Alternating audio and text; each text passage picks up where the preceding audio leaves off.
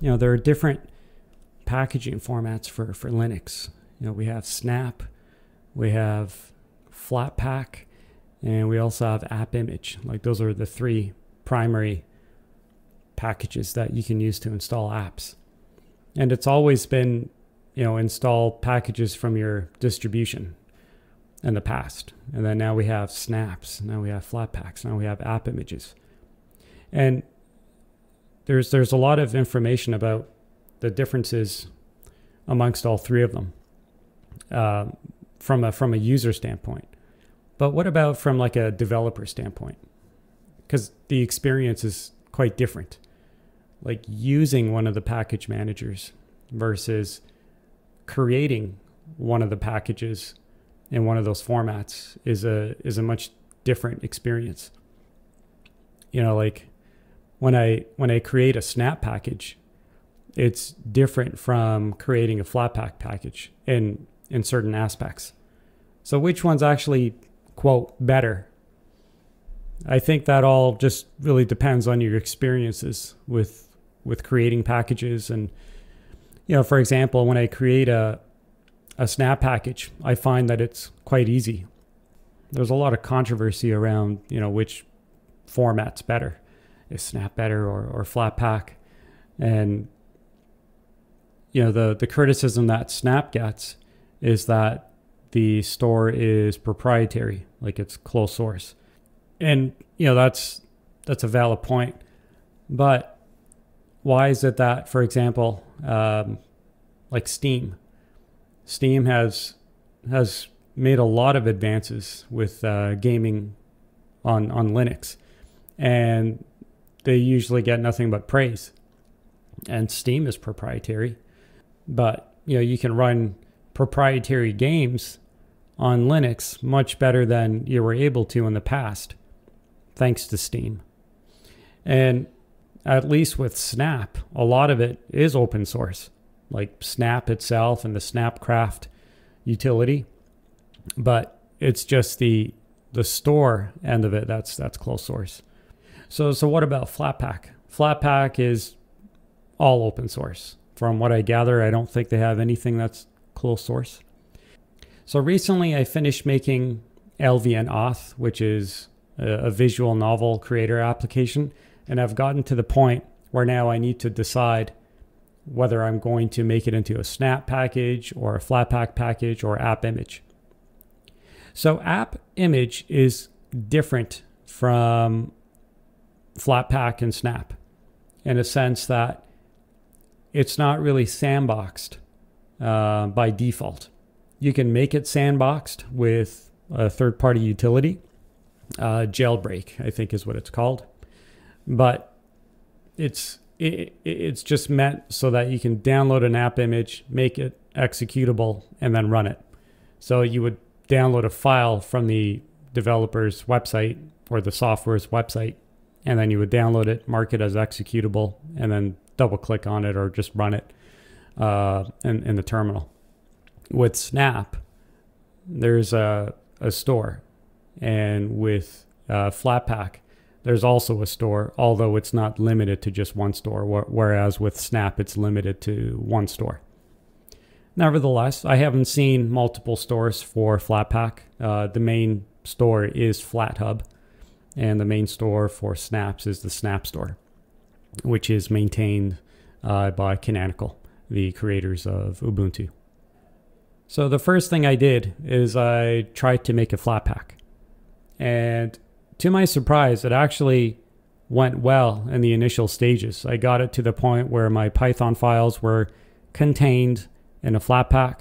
Then when I went to run the Flatpak as a test, TCL, or was it TK, it complained that it can't find the display server.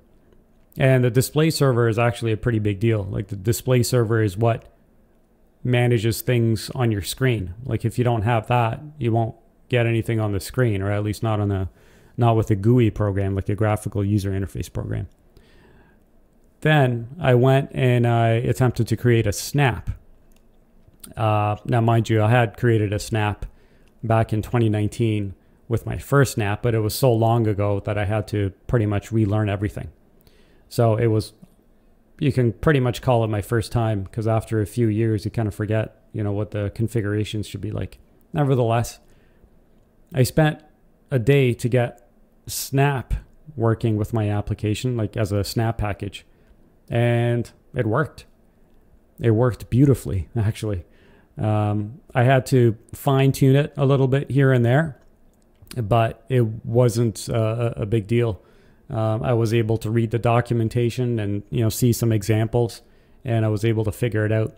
Now, mind you, the documentation for snaps and Flatpak, they're not great, but I find that the documentation for snap packages is a lot better than Flatpak's documentation. App image, I didn't even try to create an app image, and the reason is I don't really want to support that format in a way that, the reason is I don't want my users to have to download the file, mark it as executable, and then run it, and then have to manually go and download the next version and then run it again. It just seemed kind of backwards. I know there are ways to make an app image updatable, but I checked out the documentation in the past, and it did not seem very straightforward. So I limited my options to Flatpak and Snap, and I think I've decided to go with the Snap as my main packaging format for my applications, specifically for LV and Auth. So I'm happy to announce that my first beta release is available for LV and Auth. And again, for those that don't know about LV and Auth, it's a visual novel creator application. So you can see it here now on the website, lvandauth.org. And that's actually a real visual novel that I'm working on. And the editor is behind the visual novel, and the story that you're seeing, that's the visual novel player, which is all part of the same application. They're not two separate applications. But if you wanted to try it out for Linux, it's currently only available for Linux. You can just click on download, and you can click on the download link here, which will download a Snap file. It's not distributed in the Snap Store now at the time of this video. Right now it's October the 9th, 2023. So right now it's not, I haven't uploaded it to the Snap Store, but I will soon.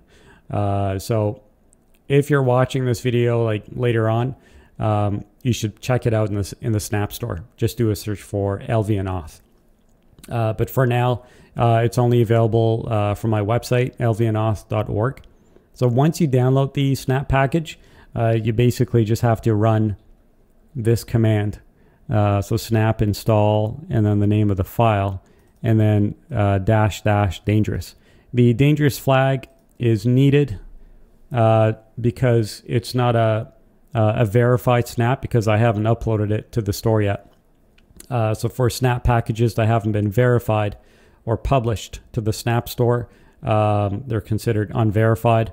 Therefore, you have to put -- dangerous in order to install it. But later on, after it's been published to the Snap Store, you just have to put snap install LV and Auth, and then that's it. So yeah, I just wanted to say my experience with creating a Snap has been very nice. I've been actually very happy with Snapcraft, which is the tool for creating snaps. And Flatpaks are good too. I honestly think both formats can coexist happily. I've honestly haven't encountered any issues using snaps, even though it seems to be popular to criticize snaps because of its proprietary backend. But that doesn't bother me. I think Canonical's actually doing a great job with snaps and the documentation for it. Oh, I got stuck with a couple of things for both Flatpaks for when I was creating the Flatpak, and also the Snap. So first, I started creating a Flatpak. So what I did is I went to the forum for Flatpak, which is a discourse website, and I posted my question. about the display server not being found. I was wondering if anyone else ran into that, because it seems kind of serious when they can't find the display server. And I tried a whole bunch of other configurations, and none of the configurations worked. And the answers that I got, they didn't help. It didn't solve the issue. And then I just left it at that. I went to creating a snap, and it worked flawlessly. There was no complaint about the X11 display server not being found.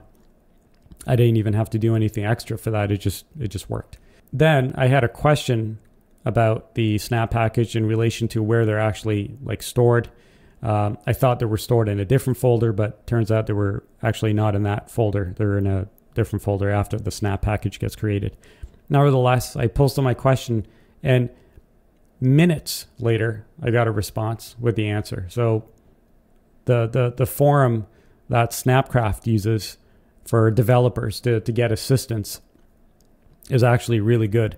With my experience, I was able to get some fairly quick responses. So that's another big bonus. So again, as far as using a snap and using a Flatpak, it's pretty much the same.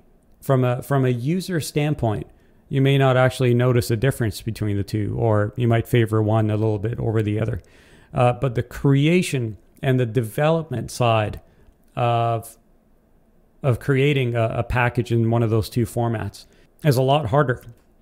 It's not easy creating a snap package or a Flatpak package. Both of them require some studying. In my case, I had to actually change the code of my application to make it snap aware. In fact, I have code in my project which basically checks to see if it's in a snap container, if it's being executed in a snap container, and if it is, it has to look for certain files differently versus if it's not being executed from within a snap. So these are the things that I had to do, the changes I had to apply to my code just to make it run properly. Because when your application is confined in a sandbox, it's trapped. It can't do a lot of the things that it was able to do when it was outside of the sandbox, for security purposes, obviously. And when your application is confined, there are connections that you can use in the case of Snap, and Flatpaks like that too, where if you think of it, you can, let's say if your application is inside a box, you can have your application poke holes in the box to access certain things. Like in the case of my application, LV and Auth, I wanted it to be able to get access to the home directory. So I added that permission as an interface, or as a connection. So even though packages can be confined in a sandbox, the application still has the potential to poke a hole and then access what it needs to access.